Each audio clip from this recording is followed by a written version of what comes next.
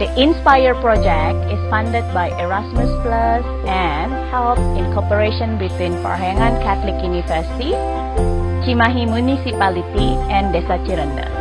There are 128 participants applying for the student workshop in UNPAR, and they come from almost 20 universities across Indonesia. The total event takes 4 days. The first day is held in Parahyangan Catholic University, while the rest of the 3 days is held in Desa Cirende or Cirende village.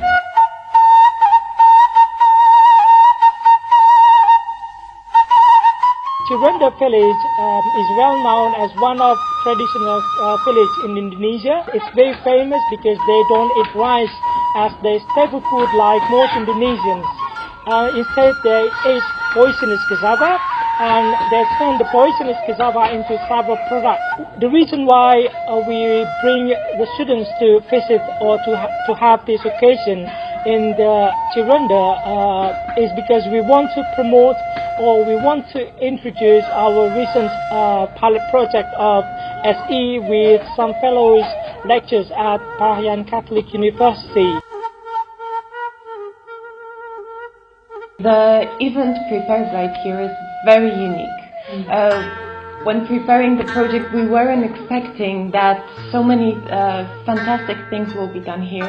I think it's very exceptional that the trainings are not in the university, but that they were moved to a region which actually is the target of social entrepreneurship and is the best example for how it can be done and how you can plan the businesses, the social businesses.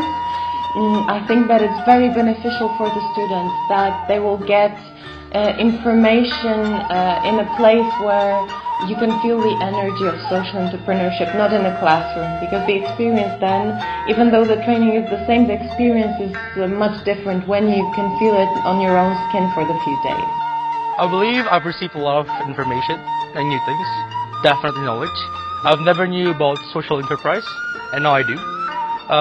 In that sense, I also feel that I receive a lot of new friends, and then I also gain information about private part of Indonesia, like this community of Cirende. So honestly, I got a lot of stuff that I cannot describe about. The most memorable time for me in here is we can play traditional music like this one. We can call it dog dog.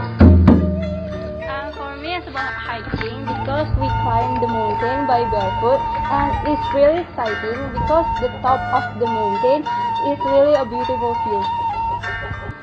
And we also have to go through a really difficult and some really hard obstacles during the way, on our way up and also on our way down, and it's really making unforgettable memory for me.